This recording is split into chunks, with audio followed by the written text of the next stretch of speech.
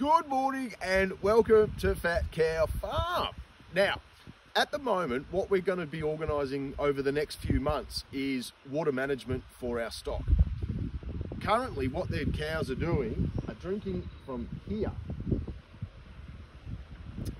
Hard to get good help. So what we're going to try and do is put a plan together so that we can have a storage tank or a header tank that can gravity feed all the water stock troughs throughout the property. So what the plan is today is we're going to put a simple little exercise in place to get water from here up there.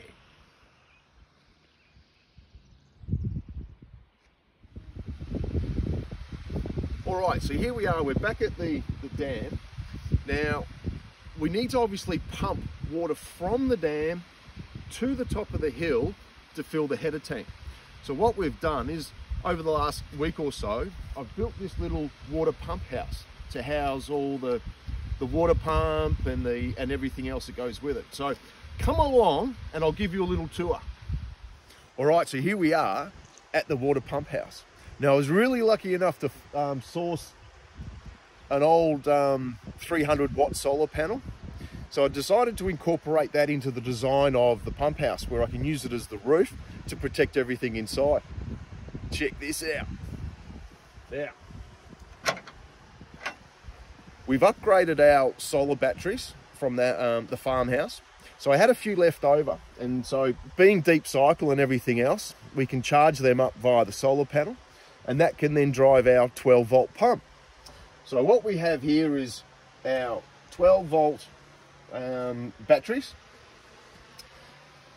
charging up our little 12 volt water pump. Now, this little water pump from Seaflo is saying that it pumps around about 20 to 25 litres a minute, which should be ample for what we need to do to fill up our header tank. Now, today's experiment is really going to be how much water are we going to get up there, and for how long per day do I need to run it so that the stock are never out of water.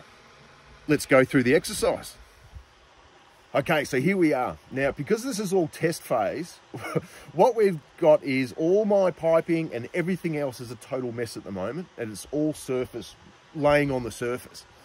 So I want to make sure that we can actually get the water where we need to get it before we make it permanent. So what I've done is, as a part of that planning, I've got two taps. One for the header tank. And if this works out really well, I'm going to turn this one into a feed source to fill up the chicken coop where we've got our vegetables.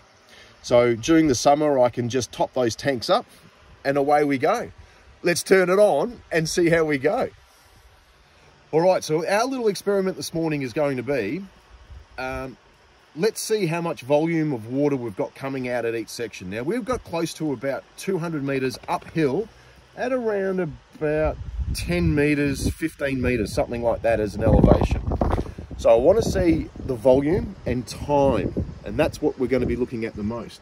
I'll turn it on and I'll go for a walk.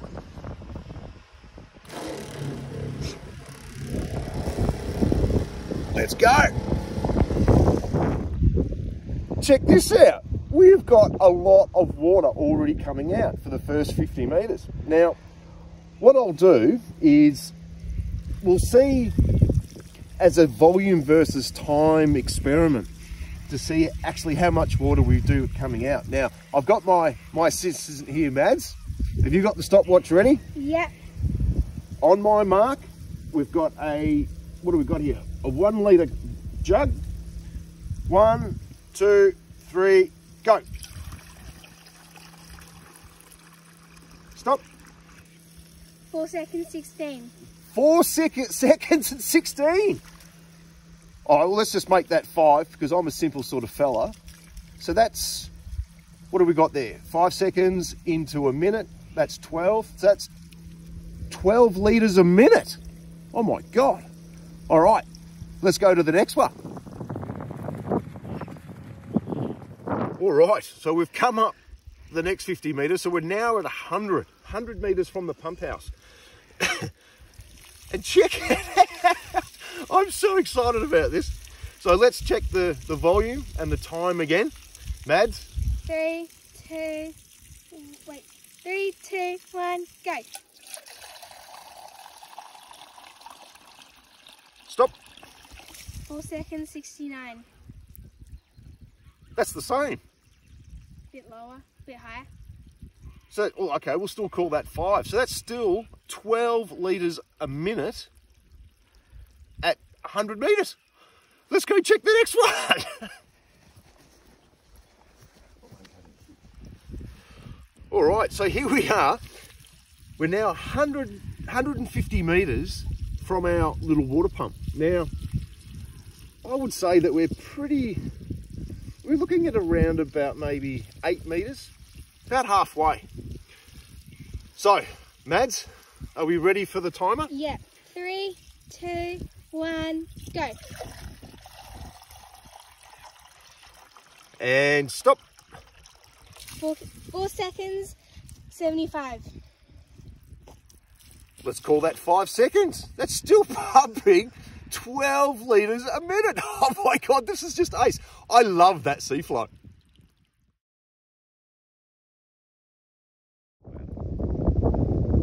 All right, so here we are. We're at 200 metres from the water pump. So, but check this out. It's still pumping. All right, Matt, are you ready? Yep. You 3, 2, 1, go. And stop. 5 seconds, 96. There we go. 5 seconds, 96. Let's call that 6. All right, well that's 10 litres per minute at 200 metres. And I reckon we're close to, we would be at least 10, maybe 15 metres above already. And we've still got 50 metres to go. Let's go check out the next one. All right, now we're pretty much at the location where I thought we would put the header tank so that we could gravity feed the water to all the stock troughs throughout the property at this point. Look at this. It is pumping like a madman. Now, are we ready for our final test, Mats? Yep. All right, you tell me when. 3, 2, 1, go. And stop. 6 seconds and 33. 6 seconds 33. So we're going to be close to about 8 litres a minute. How good is that? 250 metres that way, close to about, I'm looking at it now, 15 to 20 metre elevation. My God. I reckon we could almost get away with running the pump about an hour a day. That's it, just to fill up the header tank.